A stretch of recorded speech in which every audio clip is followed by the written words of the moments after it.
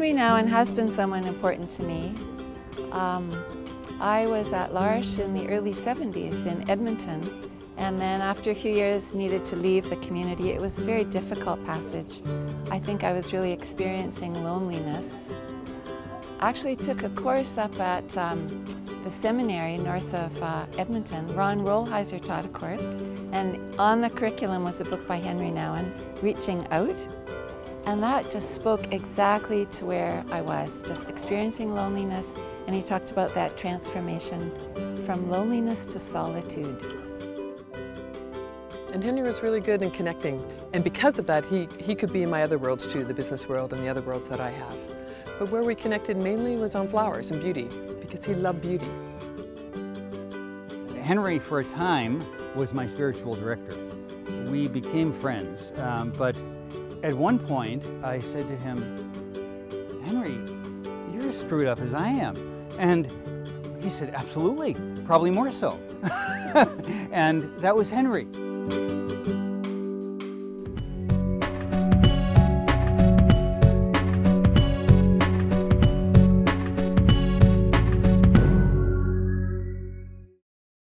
It's not often that we meet someone whom everyone says is easy to speak with, who's always truly present to you, and who seems to understand exactly what you're feeling. Still, that's what everyone says about Henri Nouwen. He's also described as one of the greatest spiritual thinkers of our time.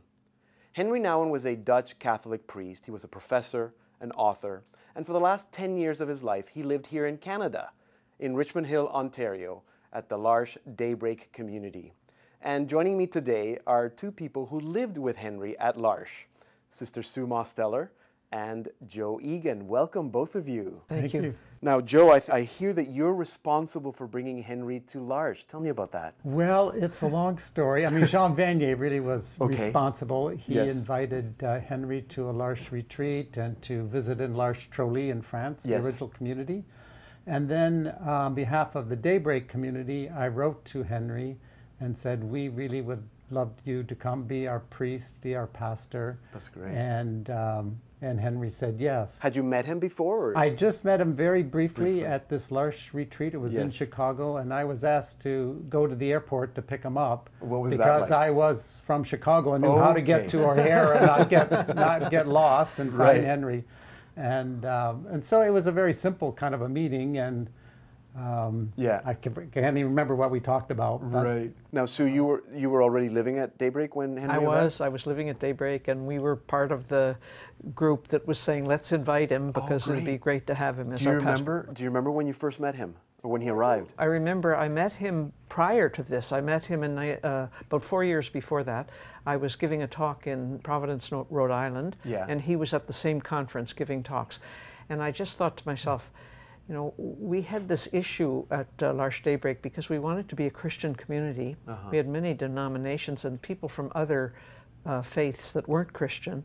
And we wanted to really have a spiritual community. We didn't want to water it all down, but we were having trouble on how to worship together. So I thought, I'll just ask this man, because he was a theologian and so on, if he has any ideas. And I just remember we had a wonderful conversation, and he said, it's a beautiful reality, actually, when Christians and others come together. And so he said, now let's stay in touch, and we did that. So I knew him a little bit prior to. I had been corresponding with him for a couple of years. Now, I've heard so many stories, but people say that he was a little scattered, that he was, so I guess it's true, that he was a little disheveled. I mean, we've seen his video, I've seen him on video and pictures. Are there any particular stories that stand out for you? Well, the first story is the day he arrived, which was with a whole entourage, a caravan of cars and people, a very large yellow moving truck, because Henri moved all his possessions up to Daybreak. I've heard about the yellow moving truck. And it all kind of rolled into the Daybreak property, and I just thought, what the hell are we getting in for here? And that's how he arrived. The next day he went to Richmond Hill and bought himself a car. He needed a car. The next day he crashed that car, totaled it. went back to the car dealer, bought a second car, and I think, oh boy, we're in for a real treat here. Oh, that's great. And you, Sue, do you have any memories? Yes, I have really good memories of the early days. We were sort of knocked out because most people came to Daybreak with a backpack. Right. So you can only imagine our surprise when all these people, and of course Henri thought that we could invite them all to stay overnight and to have dinner in our homes and everything, but we weren't very prepared. So. Okay. But the other thing I remember, and this I think is beautiful, because when we did get together the first time with him as the pastor asking us, now how do we proceed? What are the questions? And we talked to him about the problem that we had. We couldn't worship together. We were always hurting somebody. We didn't know how to worship, and if we worshiped in one tradition, then another tradition was upset, and so on, and it was such a problem. And he listened for, I would say, 3/4 of an hour or so. And then we waited, and he said, I wonder if we changed the word problem and said gift. Then we would unwrap this gift that God has given us by bringing us all together, and we would see all the difficulties and the painful things, but we'll see the gift of every tradition, and we can learn to appreciate one another's traditions. And that was the beginning of our journey. It was beautiful. Yes. What a gift. The gift instead of the problem. Absolutely. Yeah. And I think that's a good paradigm for Henri himself, because he was very gifted, but he had some challenges to live community. So it's hard to imagine the transition from the culture of Harvard University to the culture of L'Arche. That's right. And he really struggled in that first year. I mean, he good. couldn't make himself a peanut butter and jelly sandwich. You know? I've heard that too. And so living community, he wanted it. He really was looking for a home, looking for a community, but his ability to live, at least initially, he had a few bumps. Yeah. Now, this past summer, the summer of 2016, all of us were actually part of a conference that was celebrating Henri Nouwen because it's the 20th anniversary of his death. And at the conference, many people were there, like the two of you, who knew Henri, but there were also a lot of people who were there who only knew Henri through his writings. And we had the chance to speak to a few of them, and here's what they had to say.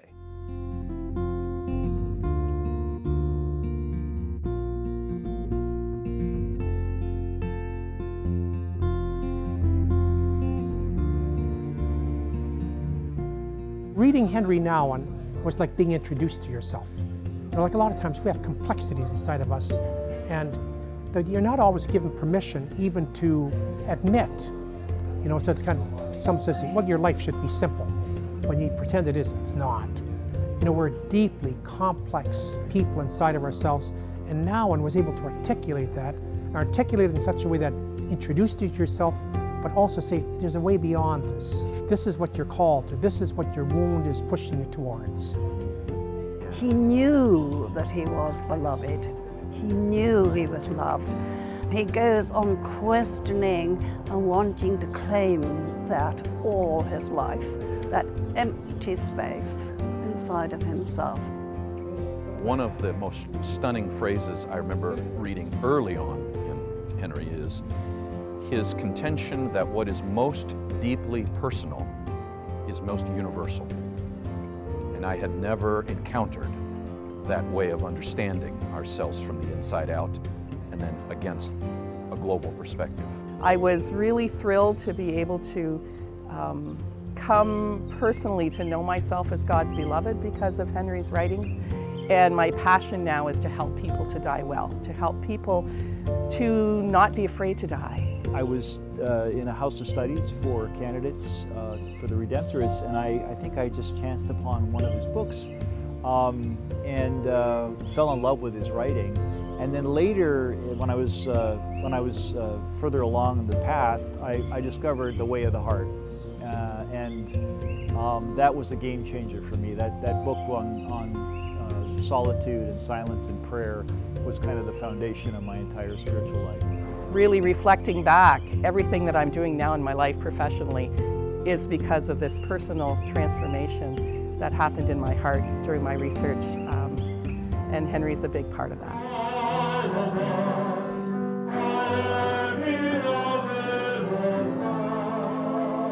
The Second Vatican Council, in its document on liturgy, the sort of the primal phrase that we've been working on in the liturgical renewal for the past 50 years has been to promote full, conscious, and active participation of the people.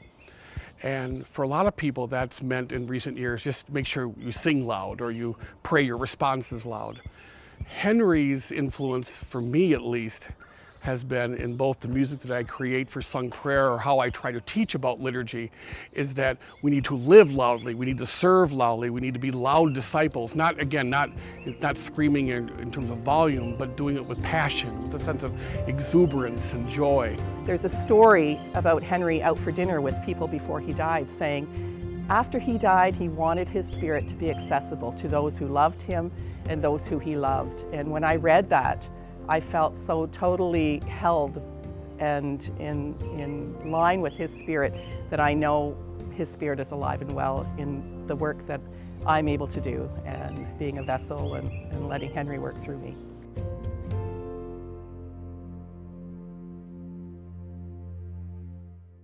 Those were some participants at the Way to the Heart conference in June 2016, celebrating the life and work of Henri Nouwen. Now, a lot of those people only knew Henri through his writings. And what struck me was that all of them said that reading Henri Nouwen was like reading yourself, that he seemed to know exactly what you're going through. What do you think, Joe? What do you think is what appeals most about Henri's writings to people? I think Henri's fundamental gift was the sharing of his human vulnerability. And Henri, through all 40 books, in one way or another, was honest and authentic with a real integrity, sharing kind of his ups and downs and what he lived. Yeah. And he didn't hide any of that. Maybe he shared too much of it, yeah, you could say too, Right. But I think that's what really connected with people in terms of their experience was reflected in what Henri wrote and what he said in terms of his different talks and lectures. Yeah. So, and it's Henri's search, I think Henri's search for God and Henri's search for that utter fundamental conviction that I am loved. Yeah. And that's the basic struggle we all have. That's connected to our sense of happiness. If we know we're loved, we will have a happy life. And Henri really searched for that, and I think found that more and more the more he lived at L'Arche. And you would say, Sue, that you find that in all his books? I think it's in all his books, sometimes a little more vividly described. You know, Henri had a very brilliant intelligence, but he also had a very sensitive heart. And I think that's a bit of a rare gift of really quick mind and intelligent, but covered with a deep sensitivity and feeling everything.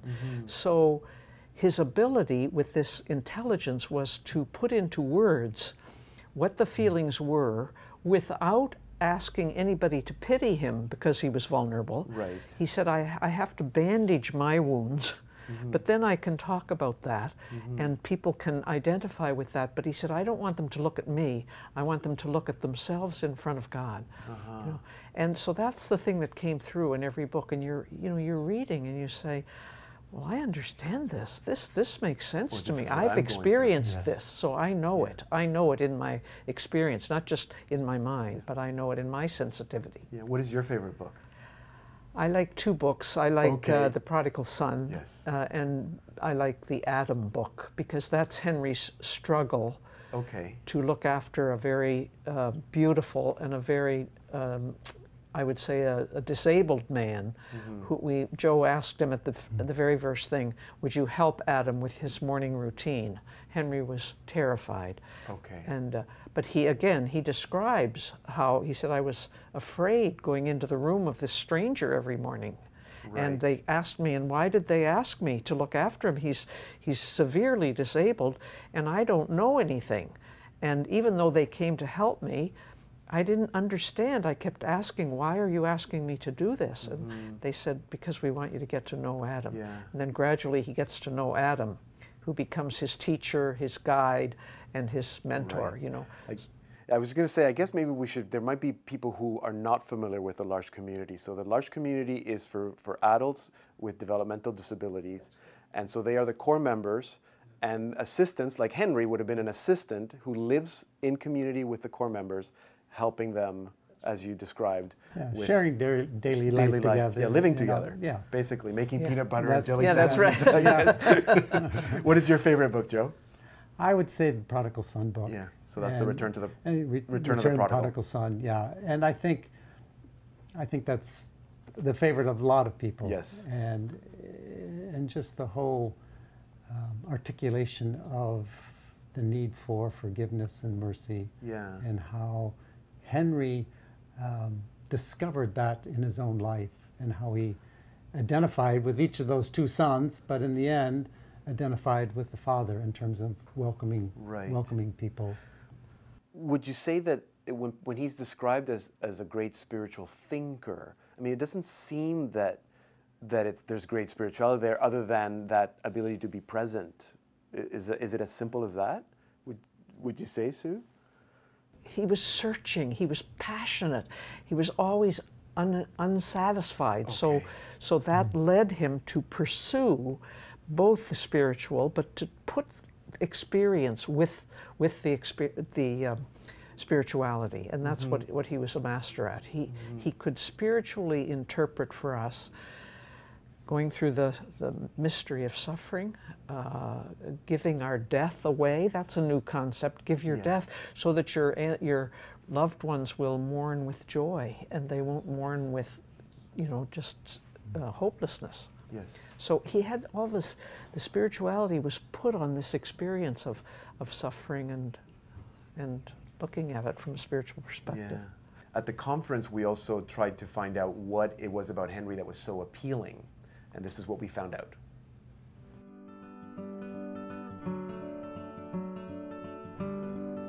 He taught us how to be with people who died and were dying. And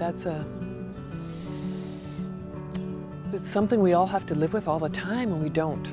We ignore it, especially in North America. We ignore it. And he would have us be with people as they passed and spending time with them and telling stories. And I remember going in when his secretary was dying. I said, I don't really know Carmen that much. I don't know how to be here. And he goes, it's nothing. You just sit and you tell her stories and you tell her what you think of her and her love. And it's just so simple. But it's something we don't do. In our society, we avoid death and we don't sit with people who are dying. And I've had the joy of years since then of spending time with people dying, and that's a gift. Henri's writing might begin in the mind and the head, but it moves down into the heart. And I think that when I read any kind of spiritual writing, I can't help but go at it that way. That's just the way my brain and my DNA works spiritually. That it becomes a part of a prayerful, holy conversation that I have.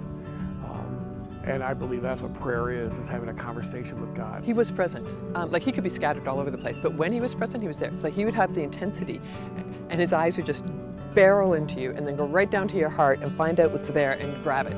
And you'd go, no thank you, Henri. That thought is my own. But he would dig in there, and he was so present, and anything could be going on outside, you wouldn't know it, because he was just right in the moment, and he always had the hand gesture of in the moment.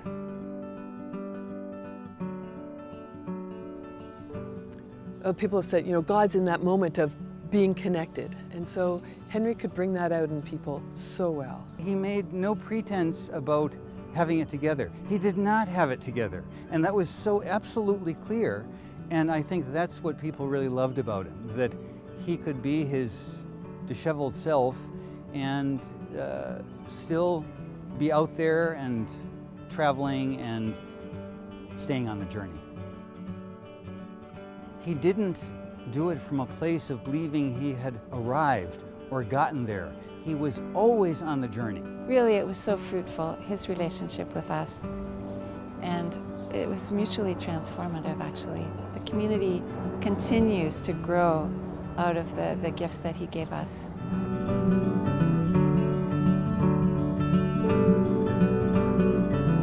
Again, those were some participants at the Way of the Heart conference celebrating the life of Henri Nouwen in June 2016. What do you think, Joe? What do you think is Henri Nouwen's legacy?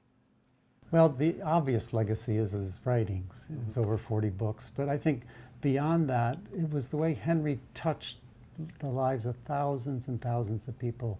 I mean, he was an extraordinary teacher. He was an extraordinary pastor, a counselor. And so my favorite reality of Henri is just how compassionate he was. He really touched and changed the lives of many, many people. And I think that's what I'll certainly remember, is those one-on-one encounters or in front of a big group, how he shared his life story and his struggles and his search for God, how that impacted the lives of so many other people. What do you think, Sue? I agree with Joe 100%. I would say this ability to enter into something that really is a deep human mystery, and that is suffering. And that's something that Henri experienced. He was a suffering man. He was anguished. And in some way, he didn't let that control him, but he found the pathway to live something with integrity, which made him more and more what I would call a beautiful human being. In other words, he wasn't complaining and making us feel sorry for him. In other words, he was saying, we have to look at this, we have to unwrap the gift of this and see what it means to us. And for me, I think he was certainly a mentor for me, and I would risk to say that he was responsible for me taking hold of my life and wanting to become more fully human and wanting to be transformed into the image of how God made me. So it's a very, very huge gift which I received. Yes. It wasn't he alone, but it was a lot because we were together for many years. Now in the clip, Siobhan describes him always being present, and that he even had an action that he always went like that. He was always present. What is that image, Joe, of Henri that you always have in your mind, that you will always remember? For me, it's how Henri celebrated the Eucharist every day at daybreak, and thousands of times in his life as a priest. Yes. But he had these beautiful, huge hands, and the way he just lifted up the host, lifted up the chalice, I'll never forget it. And it's the way, the fundamental way Henri created community. Yes. Was through the celebration of the Eucharist and inviting people into that mystery. And he did that in such an extraordinary way. Yeah. Sue, do you have an image that you will always remember? I would say that I remember that when I saw others and when I talked to Henri, I had his full attention. It was as though there was nobody else, even though we might be in a crowd. If I was asking something or explaining, I had his full attention. The other thing that I will remember is his hand of blessing. He loved to bless people. He liked to put his hand on somebody's shoulder. He liked to send them away, saying, Godspeed, God go with you. And I'll always remember that. Well, thank you. We've been remembering the life and work of Henri Nouwen on the 20th anniversary of his death. With me are two people who knew Henri, who lived with him. They knew him well, and they remember him fondly. They live with him at the L'Arche Daybreak community in Richmond Hill, Ontario. Sister Sue Mosteller and Joe Egan, thank you so much for coming to share a little bit about Henri with us today. Thank you for asking. Now, if you want to find out more about Henri Nouwen, I hope that we've piqued your interest in finding that one book. If you're looking for great spiritual reading that is easy to read, look up Henri Nouwen. You don't need to go far. The Henri Nouwen Society has all the information that you need. So that's henrinouwen.org, and it's N-O-U-W-E-N, henrinouwen.org. And that's where you can find out everything you need to know about Henri Nouwen, including that book that you need to read right now. And if you have any questions or comments about anything that you hear in this program, you know it's easy to reach us via email, focus@saltandlighttv, or reach us via social media through Facebook or Twitter. Thank you for being with us, and we'll see you next time on Catholic Focus.